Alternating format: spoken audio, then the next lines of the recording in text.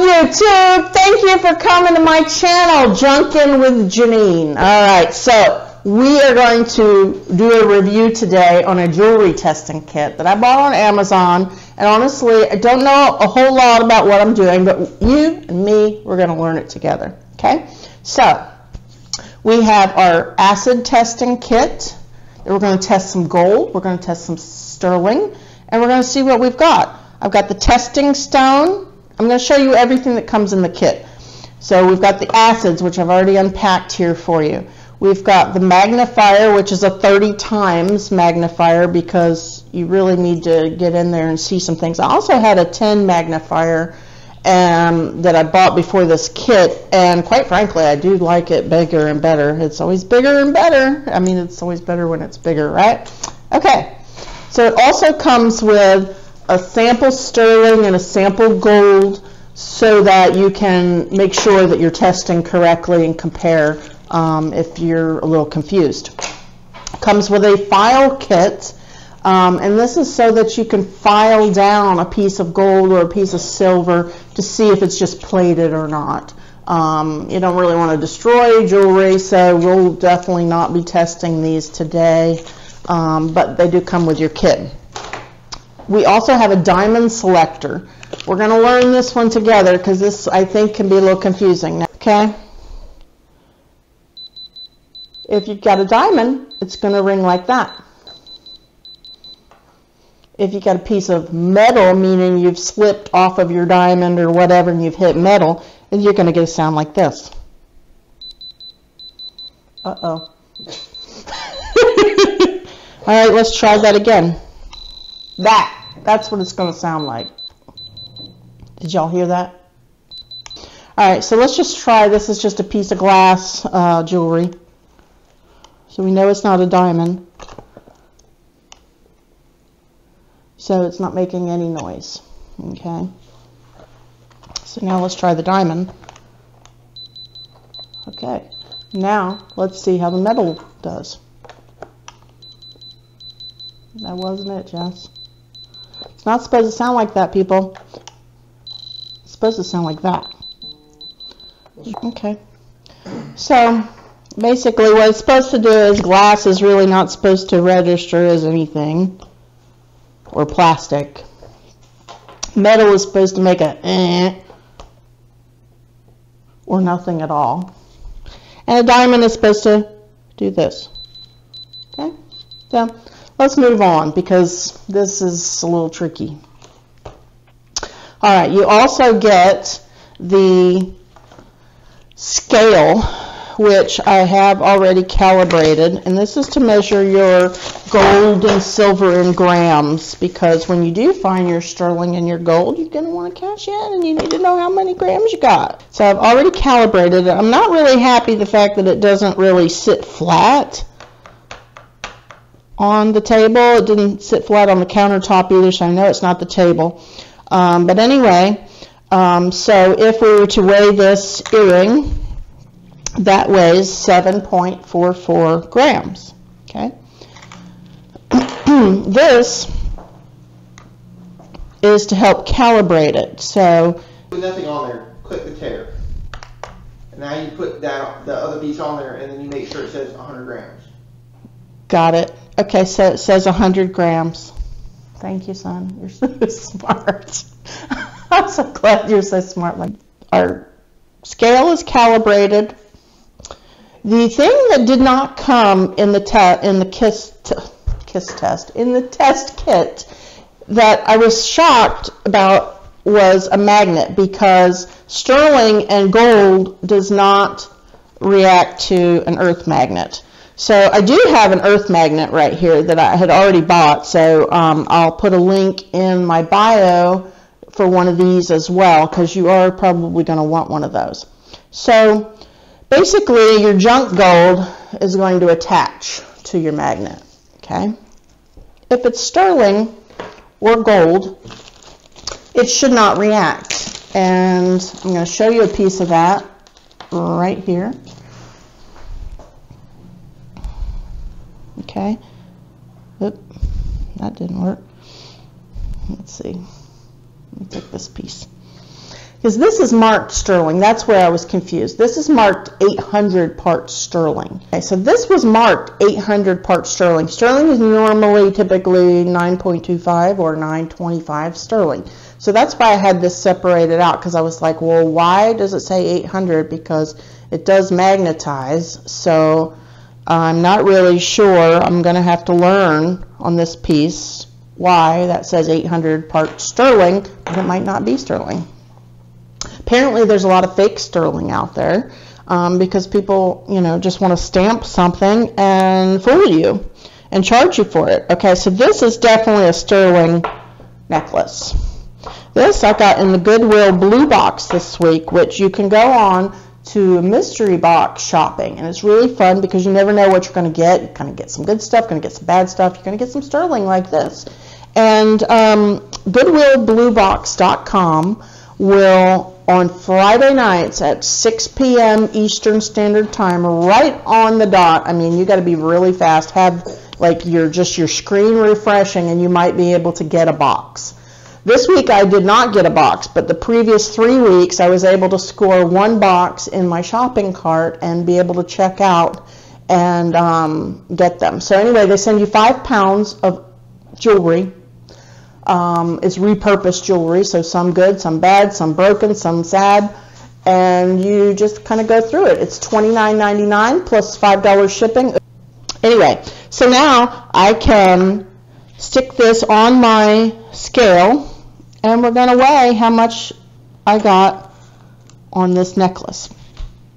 It says 6.09 grams. I don't really know how much that is, but maybe I'll figure it out and put it on the bottom of this video afterwards. We'll take the price of silver and see how much I got on that. All right, so that is a piece of sterling. Now this particular earring, was 6.09 grams of sterling. So I look up silver price. Yeah. So this earring I was a little perplexed on because it does not say 14 karat, but it is not reacting to the magnet, okay? So it's not, but the clasp is. See the clasp here? And this is not.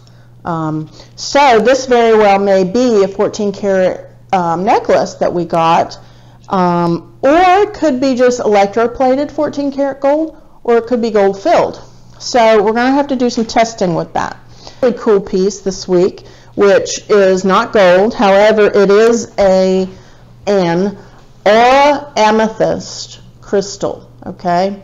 Apparently crystals have healing properties. I don't know, a bunch of tree huggers, I don't know, healing people, metaphysical stuff. I don't know what that is, but I'm going to sell it, and I'm going to probably sell it for, you know, 25 bucks. I think I may have it up on my Poshmark already. So if you're interested in this, I'll also put my Poshmark Closet name in the link down below. So this is going to be for sale when you see this video, if it's not already.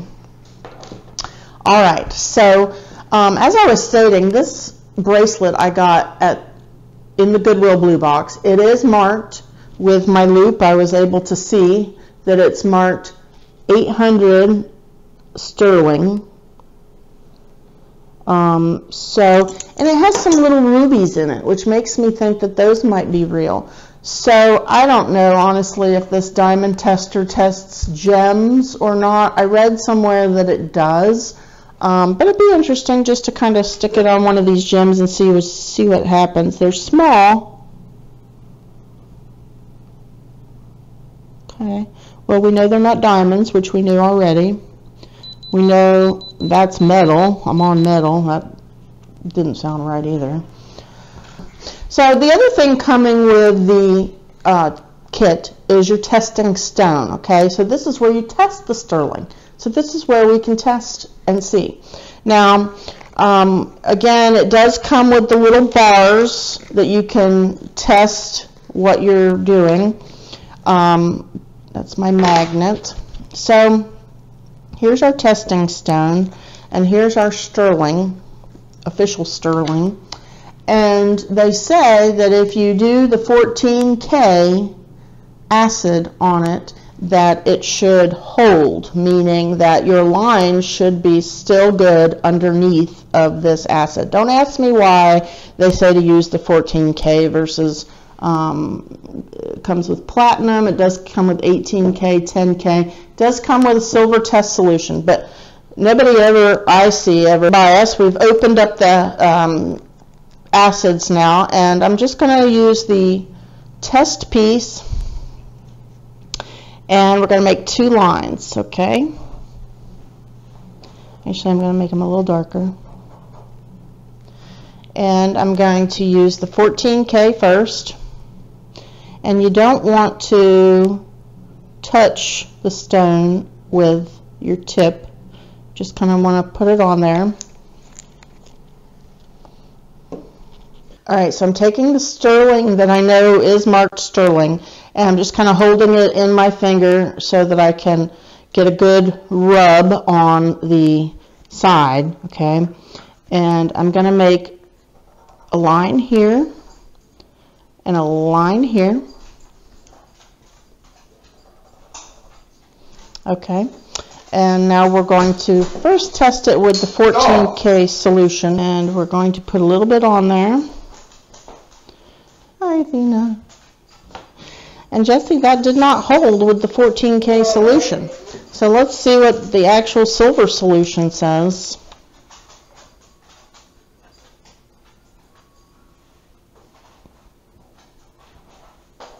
Okay, why isn't it coming out here, dude? Alright. That's retarded. I'm squeezing it. Alright, so we're going to make a little spot on this brick with my sterling chain. We're going to test it there, and we're going to test it there. Okay, so we're going to test it with the silver solution.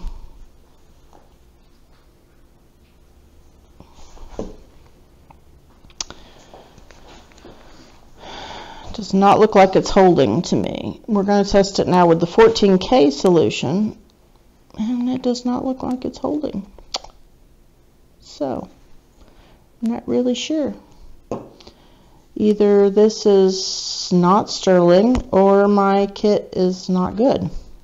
So, how about that? I do have the little piece of sterling that they sent me doesn't even test right with these acids. So I'm going to try it again. Okay, one there and one there.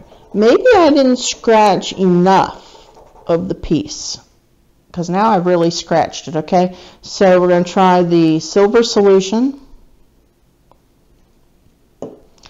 That, I think, was the problem, because that is holding. And now we're also going to try the 14K solution. Winner, winner, chicken dinner. I think that was the problem, because now you can actually still see the line through the acid on both of those pieces. I don't think I scratched enough of the product of the silver. So let's try it again with the necklaces that we have, okay? I'm going to actually scratch really good, okay? Okay, there's one, and there's two, okay? So we're going to first test it with the silver solution. And it's holding.